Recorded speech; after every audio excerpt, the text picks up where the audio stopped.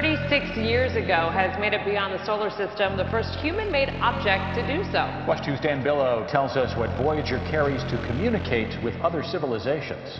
Next, NASA says its Voyager 1 probe, the most distant human-made object in the universe, is sending usable information to Earth again. We will get to all of that. First, though, NASA is back in communication with a spacecraft that's unimaginably far away. Launched more than 46 years ago, Voyager 1 is now beyond the dwarf planet Pluto and outside of our solar system, more than 15 billion miles away. NASA's Voyager 1 spacecraft is back in business after engineers addressed a computer problem from 15 billion miles away. Back in November, the probe started sending back corrupted data.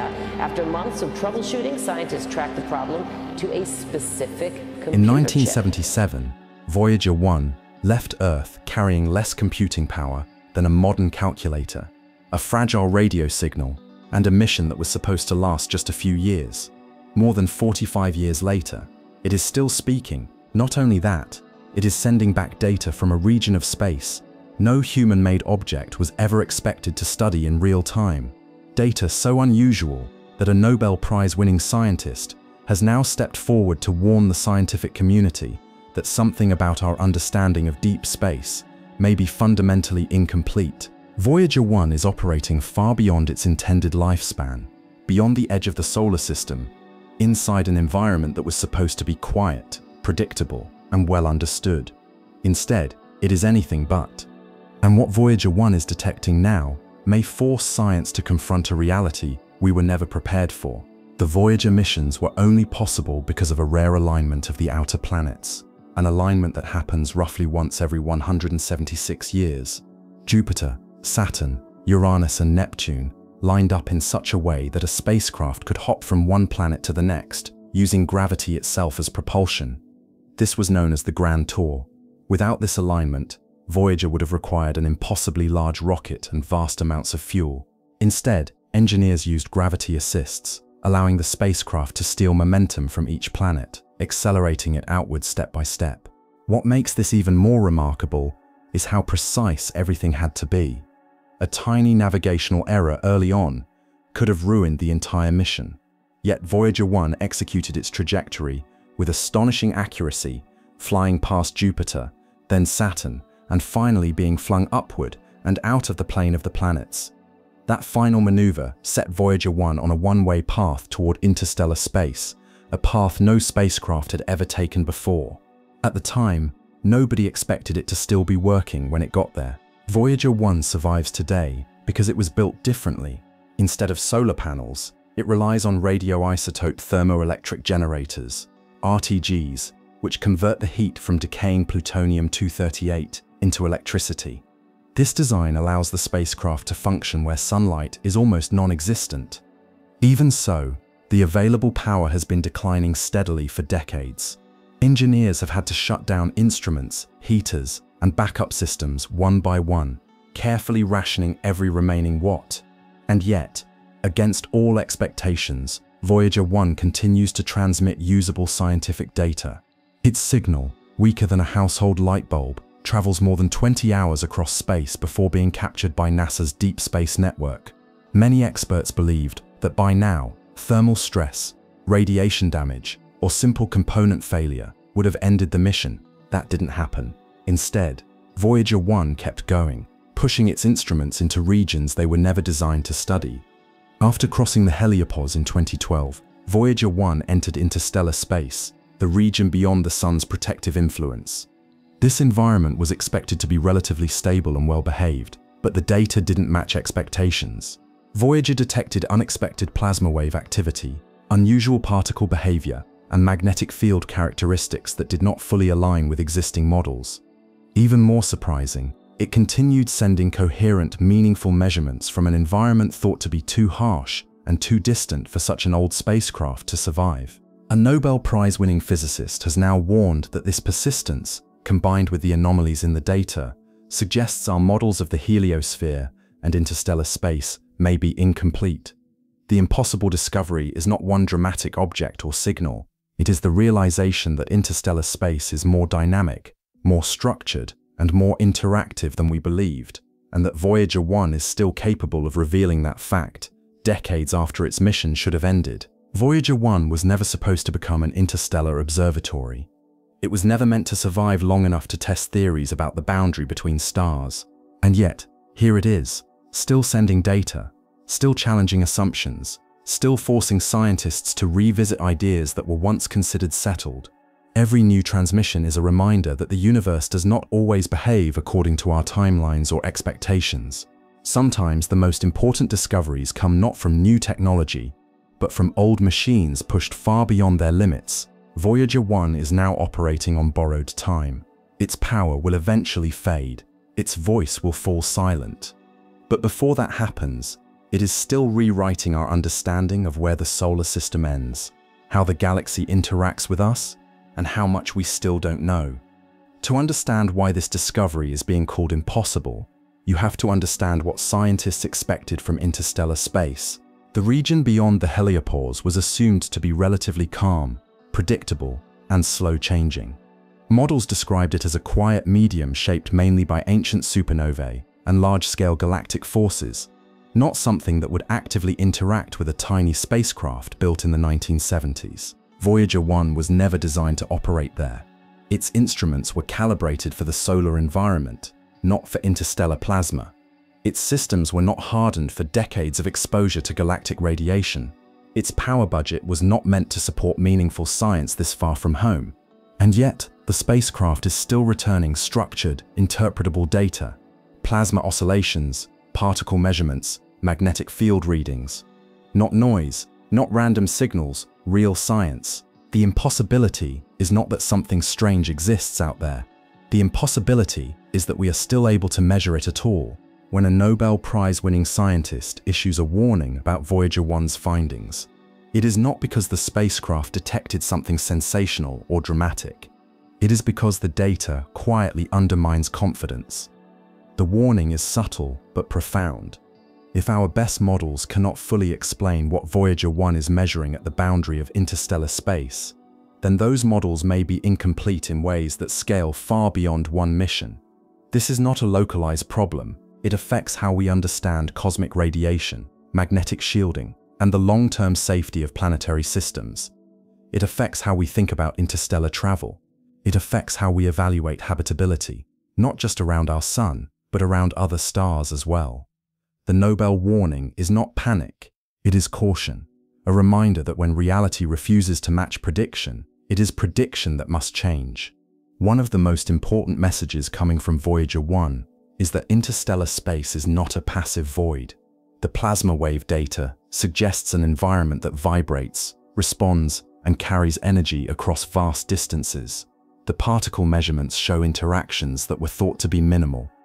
The magnetic field appears structured in ways that blur the line between inside and outside the solar system. This implies that the heliosphere does not end cleanly. Instead, it fades into a region of interaction where solar and galactic influences overlap and compete. In other words, the solar system does not simply stop, it dissolves. Voyager 1 is operating in that dissolved region, a place science assumed would be far less interesting than it actually is. Perhaps the most unsettling aspect of all is timing. Voyager 1 is revealing complexities in interstellar space at a moment when humanity is technologically incapable of responding to them. We cannot send another probe quickly. We cannot reposition Voyager. We cannot repair or upgrade it. The data arrives decades before we can act on it. This creates a gap between knowledge and capability. We now know that interstellar space is more dynamic, more interactive, and more challenging than we assumed, but we do not yet have the tools to explore it properly. Voyager 1 is a messenger from the future, delivering information that belongs to an era of spaceflight we have not reached yet. And that is what makes the discovery truly impossible, not because it exists, but because it arrived before we were ready. One of the quiet assumptions that Voyager 1 destroyed is the idea that space is divided into neat regions. Solar system here, interstellar space there, a border you cross and leave one environment behind. Reality does not work that way. Voyager 1's data suggests that the transition zone is messy, layered, and unstable. Solar influence does not simply stop. Galactic influence does not instantly take over. Instead, there is a region of overlap where forces interact in ways that are difficult to separate. Magnetic fields align when they shouldn't. Particle populations mix. Plasma behaves inconsistently across different scales. This means that what we call interstellar space may not begin where we think it does. The discovery is not a new object. It is the realization that our categories are artificial. Voyager 1 didn't just cross a boundary. It exposed how poorly defined that boundary really is. At first glance, this might seem like an academic problem, a puzzle for heliophysicists, something that only affects one aging probe drifting through deep space. That would be a mistake. The structure of the heliosphere determines how much galactic radiation reaches Earth. It shapes the environment of every planet in the solar system. It influences long-term climate stability, atmospheric chemistry, and even biological mutation rates. If the heliosphere is thinner, more porous, or more variable than we believed, then Earth's radiation environment is less stable than assumed. Not today, not tomorrow, but over geological and cosmic timescales. Voyager 1 confirms that our planetary safety depends on structures we do not fully understand. And that realization extends to every star system in the galaxy. Another key insight from Voyager 1's measurements is that interstellar space is not simply something we expand into. It pushes back. The pressure exerted by the interstellar medium appears strong enough to shape, compress, and possibly distort the heliosphere. This means the solar system is not just moving through space. It is interacting with it dynamically.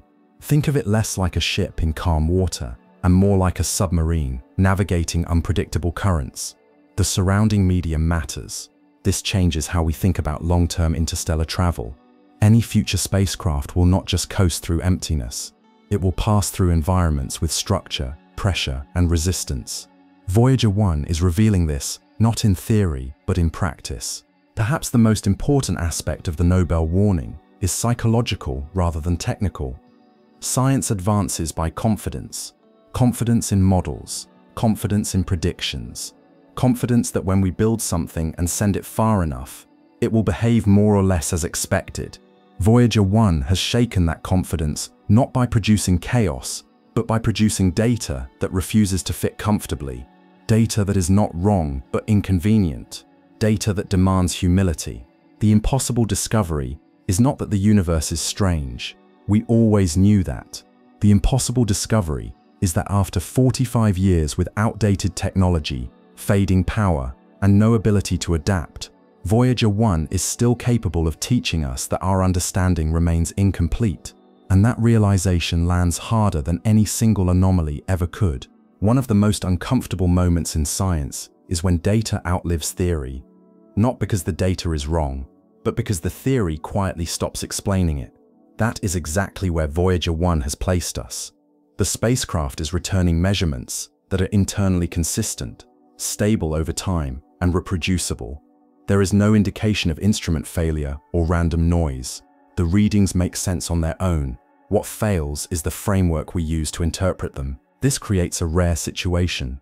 Scientists are forced to accept results that cannot yet be comfortably integrated into existing models. You can't dismiss them, you can't ignore them, and you can't fully explain them.